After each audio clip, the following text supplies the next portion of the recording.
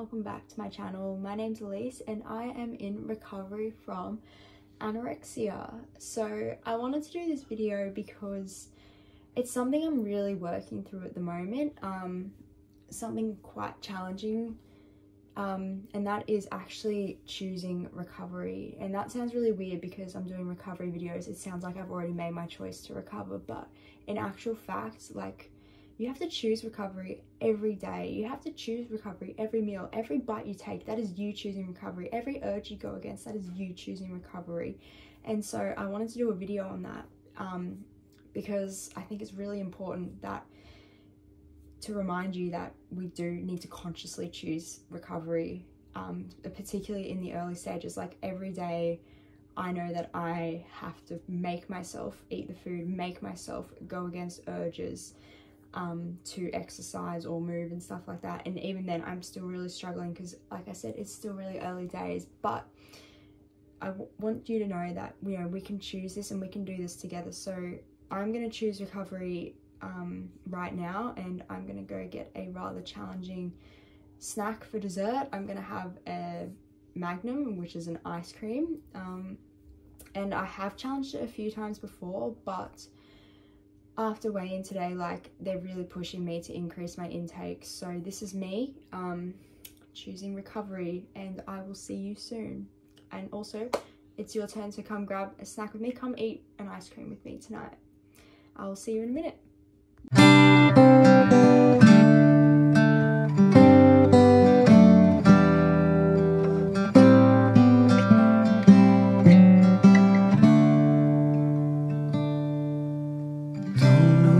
What's wrong?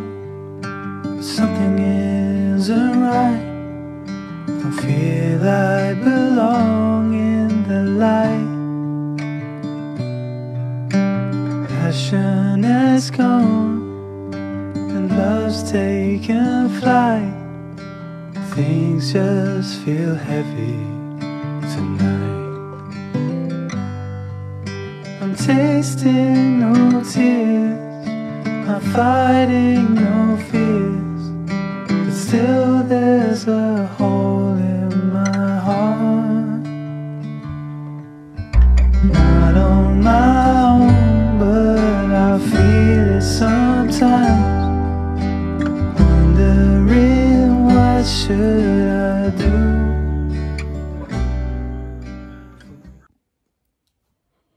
So it's morning now and I've just had my breakfast. It's been a bit of a challenging morning. I woke up feeling quite like panicky and guilty, and I'm trying to rephrase that. Instead of saying I am panicking, I am feeling guilty, I'm trying to say something that I learned from one of Meg's Recovery's podcasts, the Rewired podcast, is I notice I am feeling panicky, so then I don't identify with the emotion as much. But that's just something I'm working on. But what I wanted to talk about is choosing recovery. It is a conscious decision we have to make every time we eat, every time we get an urge. We have to choose the recovery option. And that's hard. That's freaking hard. It is the hardest thing we're ever going to do. And, you know, I've had a lot of comments lately because I've gotten a lot tanner, because it's summer in Australia. We're outside a lot. A lot of people keep telling me how healthy I'm looking, which is really hard to put up with because I am not healthy. I am not at a healthy weight. And I'm becoming more and more aware of that, and I'm getting really self-conscious in what I wear, scared to show my body off completely. My body image and my, like, how I see myself is really, really warped. So that's a whole different issue. Back to choosing recovery. So I did this task this morning while I had breakfast.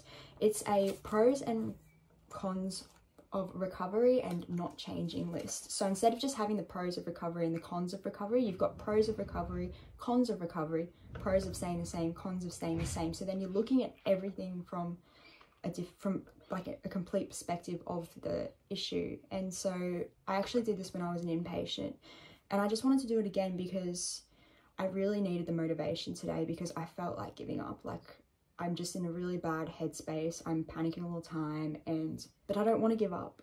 I want to recover. I don't want to have to go back and cycle through the hospital system again. And it's completely fine if you've never been to hospital either. That's just what had to happen for me at a certain time. But so I'll put the template up here.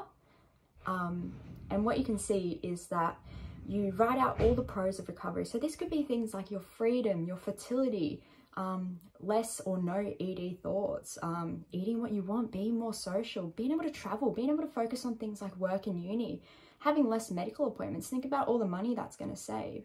And for me, being a positive influence for those around me as well. But then I also look at the cons of recovery. So this can be like dealing with the challenging emotions and the body changes and weight gain and worsening body image. Maybe that idea of having reduced care or loss of coping mechanism. And also for me, loss of an excuse is a really big one. But then the pros of not changing and staying in this anorexia life forever. Yeah, I might stay thin. Yes, there might be less bad feelings and I feel safe. And I save money on food. But when I look at the cons of not changing, I'm controlled by anorexia. There's no freedom there. I'm infertile. I can't have kids and I really want to have a family. It's very isolating. Like, I don't know how many social events I've missed because of it. You know, medical appointments are expensive and they take up a lot of time. I'm miserable. I'm not happy. I'm kidding myself if I were to say I'm happy being like this in this rigid life still. And, you know, being like the side effects of being malnourished, being cold all the time, being like getting sick more often, having dry hair. So I thought that was a really useful tool to do to help you choose recovery, because then you're focusing on what recovery can give you. And as hard as it is to get there, it does work. Like, I feel a little bit more motivated now, and I'm really going to push myself today because I don't have a choice anymore. I want to recover. I'm choosing recovery. And as much as those feelings are going to be hard and they're going to suck, I know it's the right choice. So I will probably see you for snack today. So make sure you have your snack with me and we can have another chat soon. So we're just heading home from the shops and I've just been really overcome with emotion right now. Like, I feel like I just want to cry. I almost just started randomly crying in the supermarket because it was really overwhelming today. We put a whole lot of new foods in our shopping basket, which I'm supposed to be trying soon. But I honestly don't feel ready at all. Well, Elise, you're never going to feel ready. It's never going to be the right time. So what you're going to have to do is just say, I'm doing it. Yeah, that's the thing, isn't it? We never feel ready. We're never going to feel ready to do this. But it's now or never. And I just have to accept the fact that these hard feelings are going to stick around for a while. They're not going anywhere anytime soon. I think I just need to accept that and stop trying to run away from all my feelings. And that's choosing recovery. That's, you know, choosing to go through the hard stuff, because we can't skip it, unfortunately. I'm sure if we could, we would. And no one willingly would choose to go through all of this. So choosing recovery is choosing to do the hard things and feel like shit and do it anyway.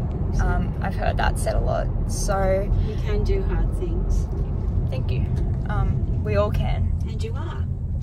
Yeah, so I will see you soon for snack, and yeah, hopefully I'll be a little bit more motivated again. My motivation from this morning's kind of disappeared, so I'm not sure what I'm having yet either. I think that's playing on my nerves a little bit, but hey, you know, it's all good. It's recovery. It's gonna be hard, but we've done hard things before. We can do hard things again. So I will see you soon.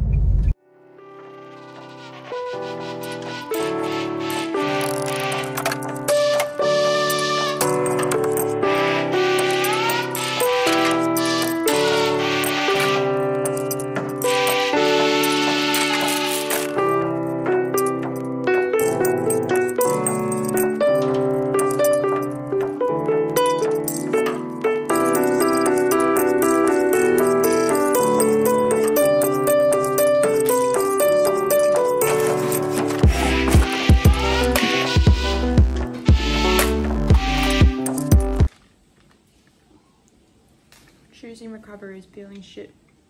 I'm doing it anyway. But everything is screaming at me to stop. So we'll just go for a lower calorie option or something.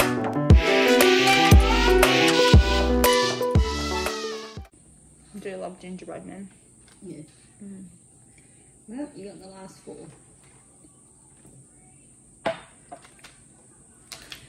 I don't know why liquid calories feel so much harder than... But here we are, we're doing the hard things. Having sweet snack, orange juice and gingerbread. Choosing recovery.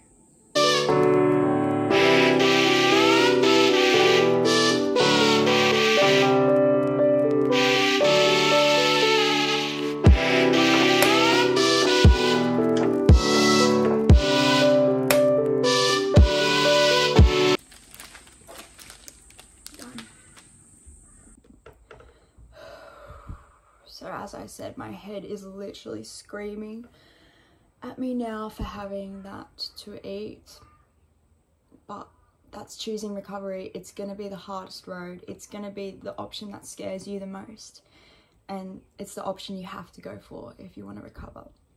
So like my head is telling me right now to like go and exercise, go and restrict later on, but no, we don't compensate. We keep going, because the more you feed your eating disorder, the more it's going to want to take from you. So the best thing you can do is just distract yourself, phone a friend, journal, do some paint by numbers, anything to help you just ride that urge out.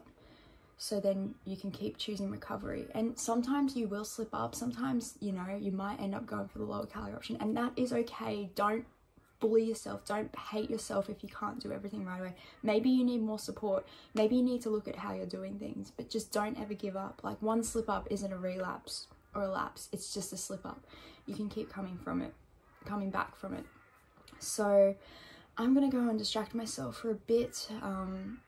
And I hope this video has helped you in deciding to choose recovery by doing that little pros and cons list, but also just showing that we can sit with the hard emotions and the hard feelings. And I look forward to seeing you in the next video. Don't forget to like and subscribe, and let me know what you want to see next. I'm thinking maybe some more challenge videos, because I really need to start pushing myself now.